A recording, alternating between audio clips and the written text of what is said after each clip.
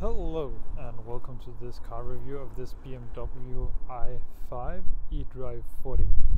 So in this view we are going to have a look at the exterior, some of the options this car comes with, and the interior of the car. This one is the brand new 5 Series. It's the i5, so it's meaning the full electric one. It comes with full LED headlights. This is the M Sport package. So it has a bit more sporty bumpers. It comes with adaptive cruise control as well and 360 view cameras. This 5 Series is the sedan version and it's finished in Brooklyn grey, so it's a light grey color. It's finished with 21-inch individual BMW M wheels, and it has the M Sport brakes as well. You can see here hiding behind the large wheels the blue calipers. A feature many new BMWs have is this lower seal in gloss black. Some like it, some don't. It will be prone to stone chips. And if we look in the rear of the car, this follows through on the rear diffuser in the gloss black. The i5 also have LED taillights, as you can see here. Electronic tailgate. I'll show you more details here later on in the video.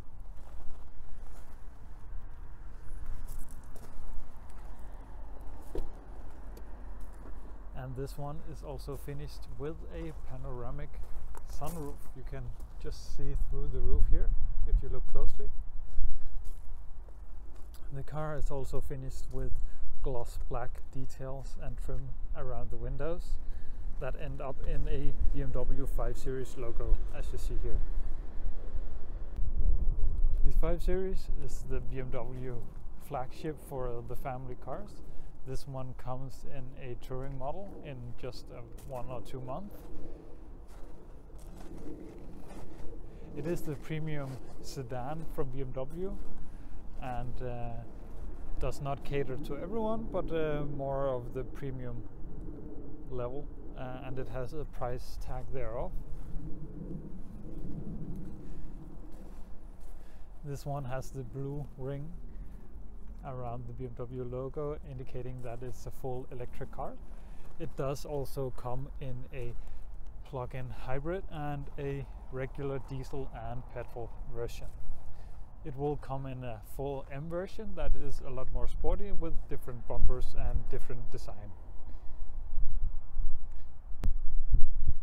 The newer BMWs in their lineup has the M logo on the side fender as well. They started that about 10 years ago to indicate that it's an M Sport model, not necessarily an M model, but just an M Sport.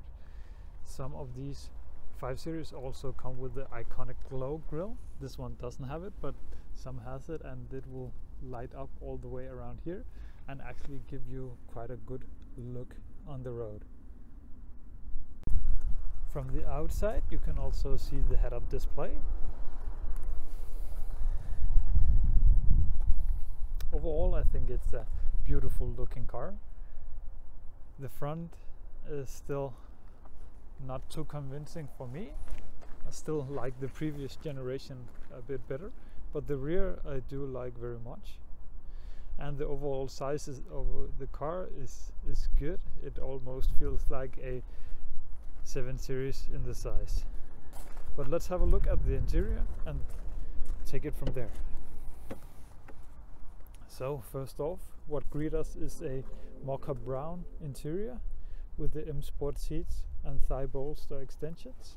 You have no door seals, kick plates on the new 5 Series. That has been saved.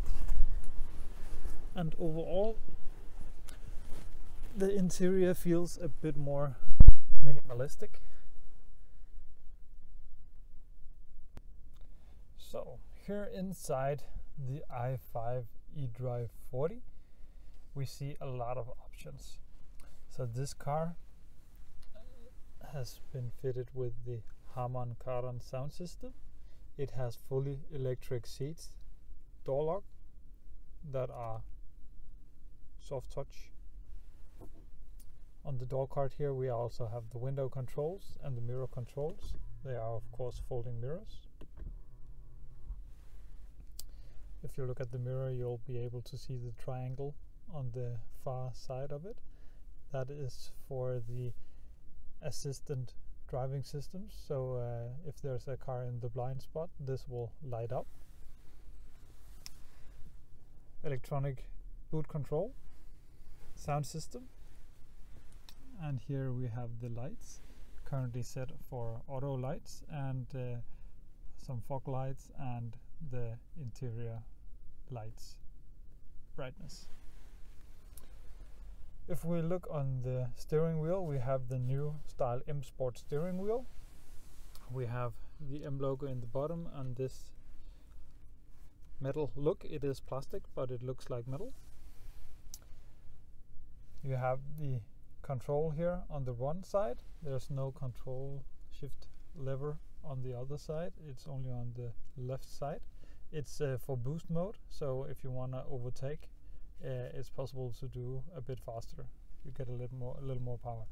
You have the cruise control settings over here, and you have the radio controls over here. If we move up from that, you'll see here ahead the head-up display.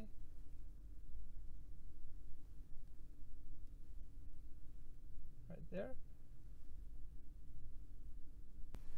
If we go to the central screen, at the moment you'll see the 360 panoramic view of the car, where you can choose individual sides of the car, or if you want to see it from front or auto.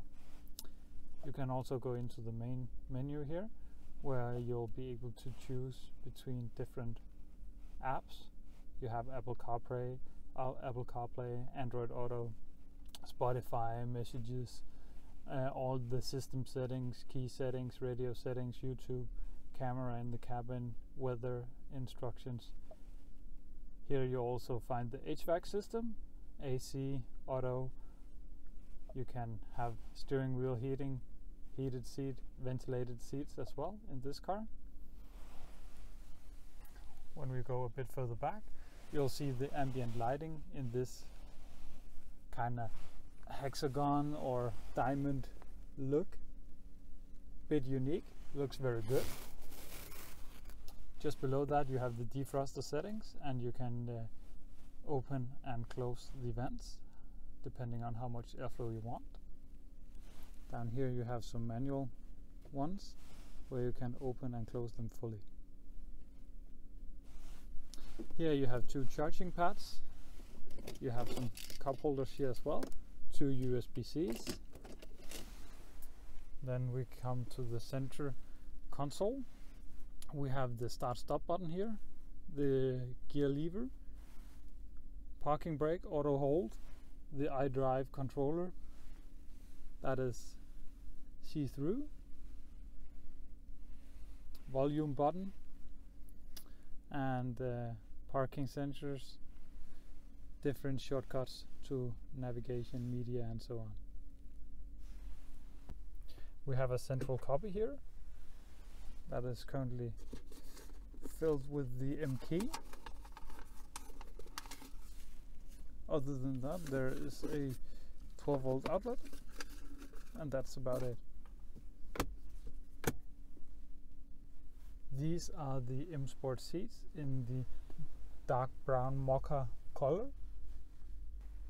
You have a frameless mirror, and this one is also fitted with a panoramic sunroof.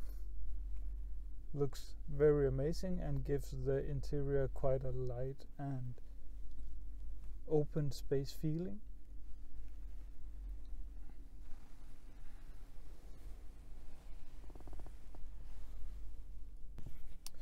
The steering wheel is electronic adjusted, and you can move it up and down by a press of a button.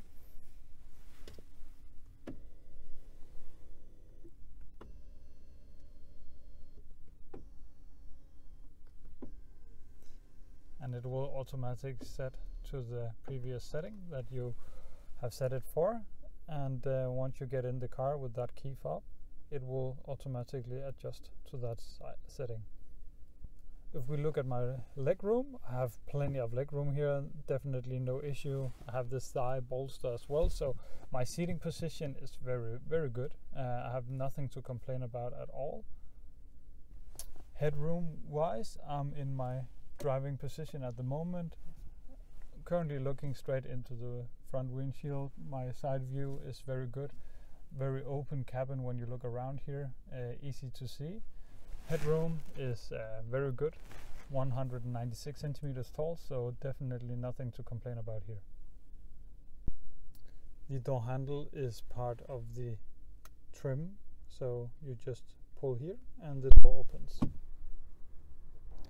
This car is also fitted with comfort access, as you can see here on the small lines here, so you can lock the car and you can open the car just by having the key in your pocket.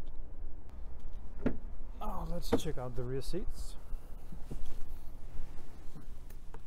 So again, you see the Harman Kardon sound system here.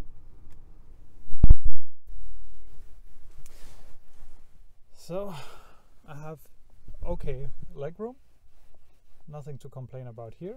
You have a USB-C right in front of you, and you have the possibility to fit some BMW specific holders here, so you can fit an iPad holder or whatever you wish that BMW makes. So in the center here you also have two USB-Cs, and you of course have an armrest as well with two cup holders.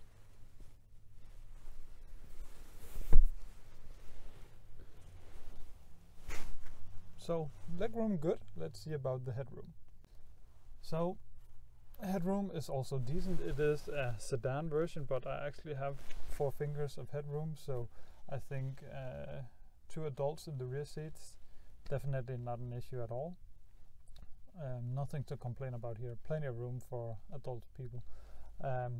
Putting 3 adults will be a squeeze, but a teenager and 2 adults is definitely not an issue. So here in the trunk you can see how much room you have. You have the charging cable here, you have a copy space on either side, you have some hooks here for tie down, and this car is also fitted with a trailer hitch. You have a small compartment here to fit some more cables or yeah, all of other small stuff. You don't have room for a spare, you only have the inflation kit. You can fold down the seats for more room.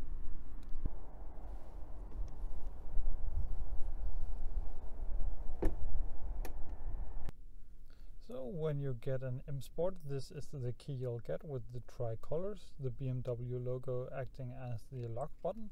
On the side you can see you have the trunk opening, unlock, and a special button that you can choose for yourself. Nice looking key, very lightweight.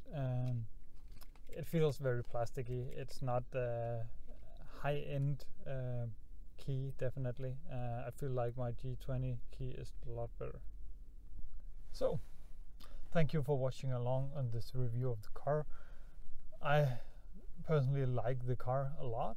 It drives very good. It's a good size for a large family. Its premium feel may not be as premium feeling as the old generation, but it's still a 5 Series and have some of the feeling of a large BMW car. I will say electric, not my preferred option, but in Denmark it makes sense because it's 30,000–40,000 euros cheaper than the rest of the lineup. So I think if you're in the market for a large premium sedan, this is definitely a car to consider. I think for the money you get a very high-tech premium car with seating for 4 adults and 1 teenager in the back. I think it has all the safety you need in a car. It has a good driving feeling, as BMW stands for. Yes, the quality is a bit lacking in some areas, whereas the previous gen felt a little more well built, but it is still a good build quality. But you see some of the materials they use further down in the car. They are a bit more plasticky and not as soft touch and nice feeling as you would expect in some of the previous gen cars. Now, on that final note, if this is a car for you, or if you like this kind of car, definitely go out and test drive one and see if it's something that works for you. But with that end, thank you very much for watching along this video. Thank you for letting me showcase you this BMW i5. If you want to see more videos like this one, please hit the subscribe button and like the video, so I know that this kind of BMW content is something that you would want more of. Have a great evening. Take care.